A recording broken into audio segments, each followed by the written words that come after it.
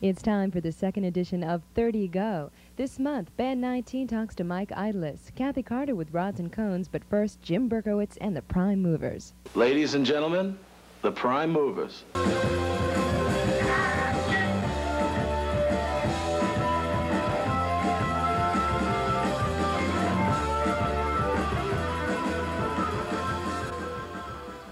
As far as like an Austin crowd, a Spit crowd, whatever you might see for cliques, you know, we don't really fit into any of them. And despite some people's animosity in those cliques towards us, we're still here. We still play weekend nights in town, you know.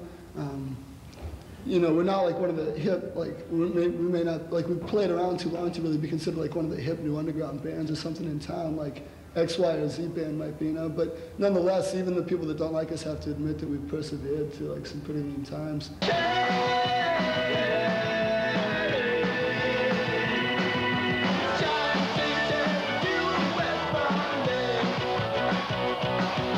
I like that video. I hate most of it. I don't feel it compromised itself too bad. It's half and half, you know. You can get. I've seen some videos where they make me sick, and I can say to myself, I hate videos. You know, I hate this. But some videos I like, and I see a totally different part of them. I see a totally different view of it, you know. And some of them are just like a link from like the Monkees. Like take the Monkees for instance. That's video. That's rock video, you know, as they're putting out now on MTV, and they're like they're starting to appreciate that. And it's just a link from that, but sometimes it just gets too stupid to appreciate. It's really broken. It's like any other medium. You can do good or bad, but it's funny how like MTV seemed to define like this new set of rules. Like if you're gonna do a video, it's gotta be like this, it's gotta be like this, you know? All of a sudden there was this guidebook to how to do video, which is what we tried to shy away from with ours, you know? You don't have to make it a story. You don't have to, you know, have scantily clad women running around or whatever. You don't have to walk down the street playing guitar. Yeah, that's my pet peeve. It makes me sick. Like every video you see has to have a beautiful car, scantily clad girls who look like prostitutes, and the guy walking down the street playing guitar. I mean, I don't get it.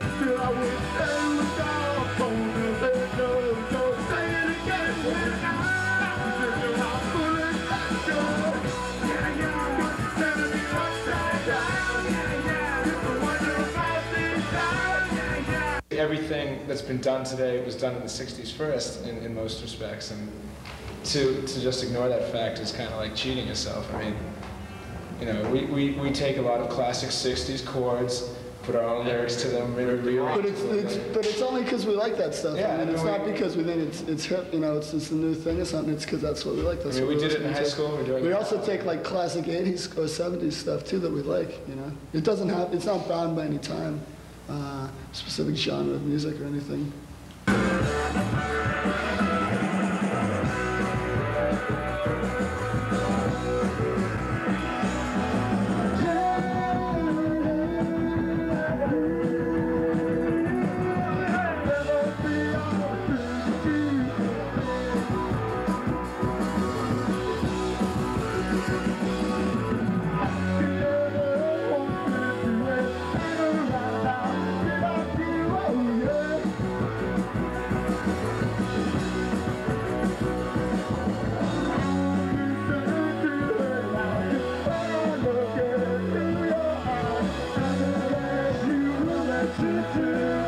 How would you compare your response up here? Is it the same, or do you find a different crowd?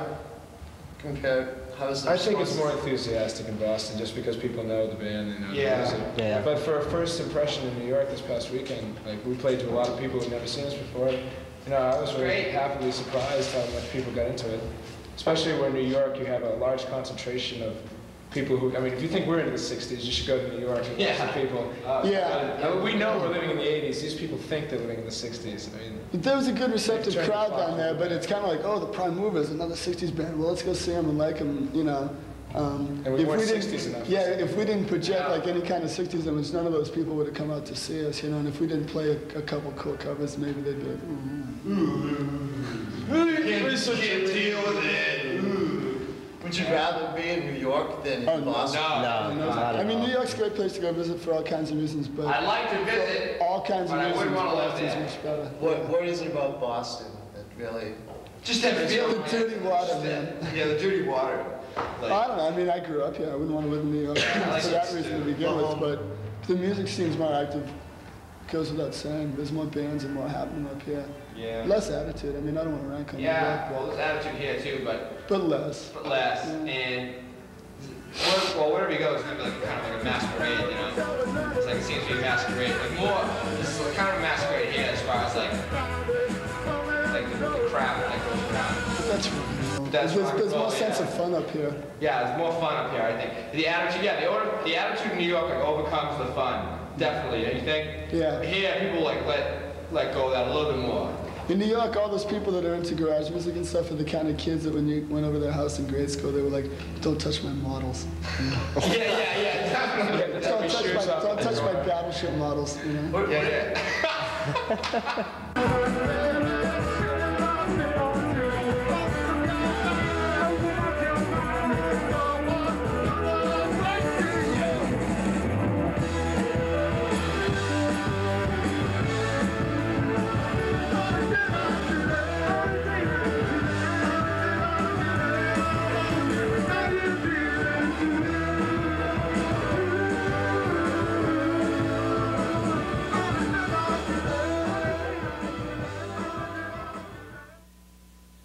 You've seen the video, you've met the band. Now win the plastic. Call 341-2784 and win the Prime Movers LP Matter of Time. Operators are standing by. 341-2784.